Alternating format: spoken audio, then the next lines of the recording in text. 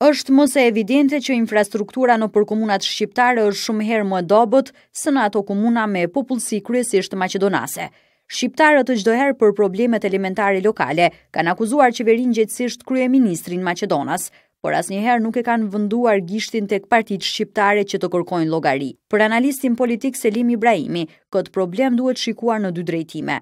E para sipas tij është mungesa e propozim projekteve nga komunat ku shumica janë të banuara me shqiptar dhe dështimi i tyre për të fituar projekte ndërkombëtare, dhe e dyta, centralizimi i buxhetit nga qeveria me diskriminim të komunave shqiptare. Një numër i vogël projektesh nga komunat shqiptare kanë fituar projekte ndërkombëtare me fokus infrastrukturën. Tash është koha që të bëhen ndryshimet, por kjo do të varet nga shumica parlamentare dhe vullneti politik.